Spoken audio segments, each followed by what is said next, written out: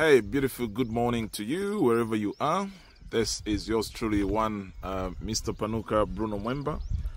And I just wanted to show you something here around climate adaptation in practice.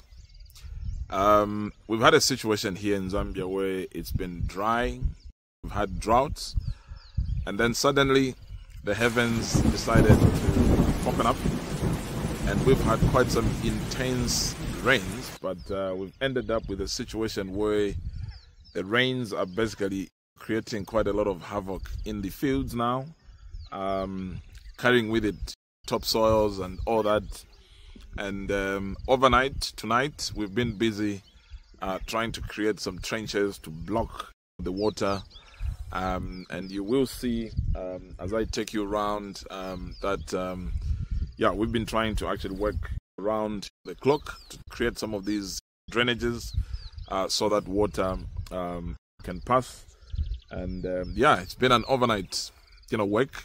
And when it actually comes to farming, responsiveness is a very key issue because it's been pouring, and we actually had to bring in these remedial measures immediately, and we actually worked overnight. Started around 16, which is 4 o'clock for some of you that are o'clock oriented, and finished just past midnight, around 02, so that just in case further rains come through, at least would have actually blocked quite a bit of the areas for this section. So I will take you to the other sections for you to appreciate exactly what we've been trying to do in terms of just adapting to this climatic condition, which is excess rains. Yeah, so tag along as I show you the other parts of what we've been doing here to try and adapt. What's been happening is that water from that side in these fields that we're actually trying to create has been coming in with force, and then right here it actually managed to cross, put these soils right here. And so what we're trying to do now is actually create these drainages so that water can actually be passing nicely from up there, and then it comes right here. And then we've created this four-way junction here to allow for the water to move in this direction, and then it actually goes in that direction. So we are actually creating these trenches around here as part of just adapting to these floods. Otherwise they'll actually go with the topsoil here, and that's the more reason why we have actually created these trenches right here. And I'll show you, I think, further what we're trying to do to make sure that this whole field is actually well secured. So we've had a situation where water is actually coming from this other area. This is another farm upstream here, and then water comes all the way from here with lots of speed, and this is where we have our wire fence for our farm.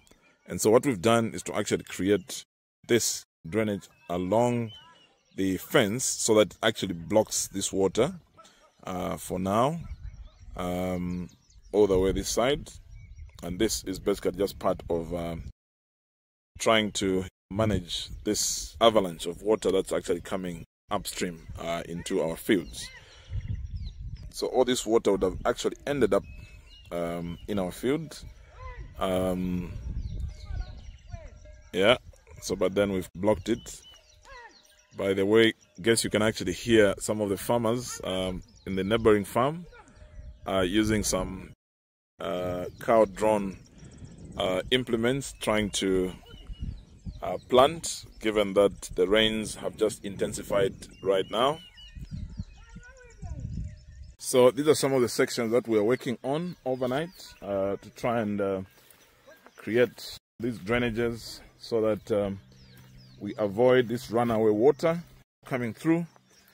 And yeah, lots of work. Found quite a lot of stones here. You can actually see right here.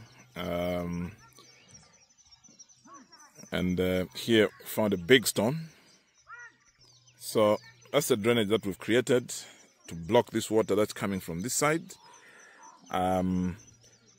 Of course, probably the noble thing would have been to collect this water into some reservoir. We'll look into that as part of water harvesting, but for now, we just had to make sure that we divert this water quickly because it's of essence that you react very quickly so that we prevent this water from going all the way into these fields. So that's what we're actually preventing. Yeah, so far I think we've done a good job, very quick, working overnight. And this is why you actually need some contractors that are just a phone call away to work on some of these aspects. Otherwise, if you delay, even just overnight, you'll find that you are overrun. There is the drainage that we just did. But I want you to appreciate exactly what we are trying to cure. So a lot of water was actually coming from that side. But what was happening is that we have some cabbage here, and it actually washed away our cabbage here. As you can see right here, all this topsoil went from these rains, and literally all the topsoil, the cabbage just remained very exposed here.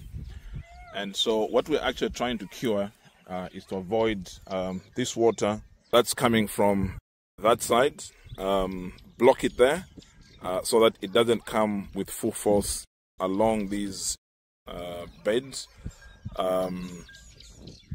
Otherwise we'll end up with all this cabbage literally washed away.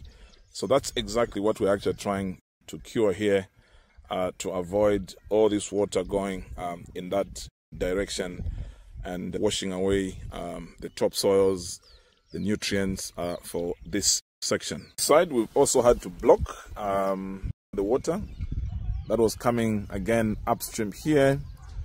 Remember, we have another blockage right at the far end there.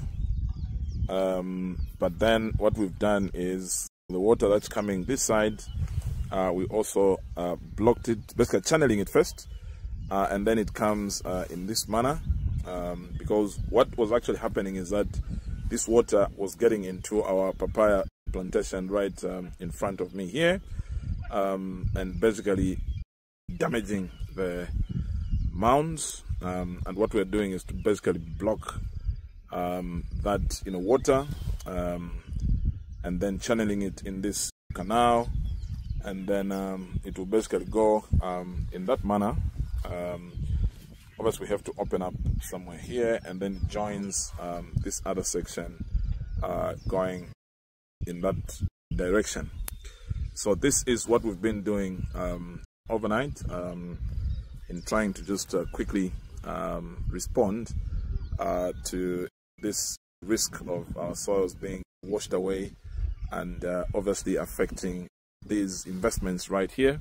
So yeah, this is just an example of how you basically respond in terms of just adapting to some issues such as some semblance of flooding on the farm due to the nature of the topography. And what we have just done here is to avoid the impact on our fields, the cabbage, and then we've got some fruits here. And then what the water was actually doing is to wash away the topsoils.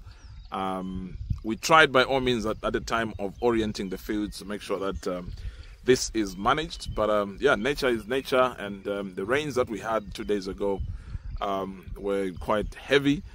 And so you'll find, much as you must have actually thought through some of these issues, nature has its way, and all we're trying to do is to actually adapt to this, and trying to see whether we can manage this pretty well and preserve this green asset behind us.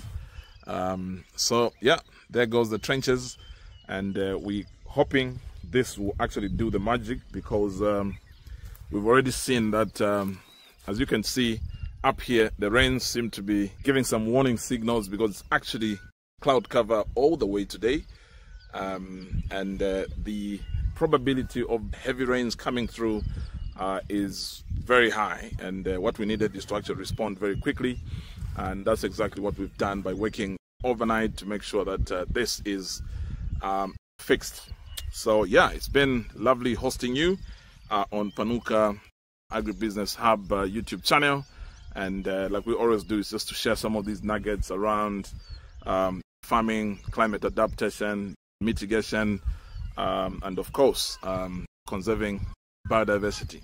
So this has been yours truly, Bruno Mwemba, aka Mr. Panuka from Panuka Farm. Until next time, have a lovely one. Bye bye.